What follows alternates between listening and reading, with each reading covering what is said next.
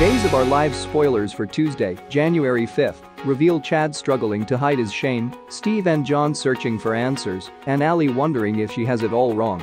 The drama is just heating up, and you will not want to miss a moment. All hell breaks loose at the DeMera mansion, but not in the ways you think. The affair stays secret, but many of Gwen's lies come to the surface. Gwen feels no pain admitting she fibbed about Abigail and Jake kissing. That confession alone causes quite the stir. Abby finally sees through her nanny and sends Gwen packing. Of course, Gwen is not going easily. She wastes no time trying to blackmail Chad. He threatens to expose their secret if he doesn't save her job. It seems she is still not done trying to ruin Abigail's life.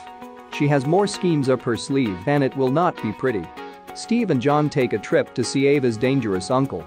Watch to see Angelo Vitale's return to the scene. Will he give these men the answers they are seeking, though? A lot rides on how this meeting goes.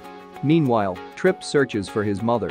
Unfortunately, he hanged his missing persons poster in the wrong spot and gets put on blast.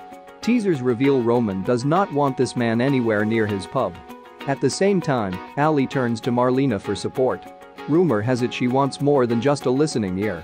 She wants her grandmother to hypnotize her so she can finally get to the bottom of what happened the night of the attack. Will Marlena agree?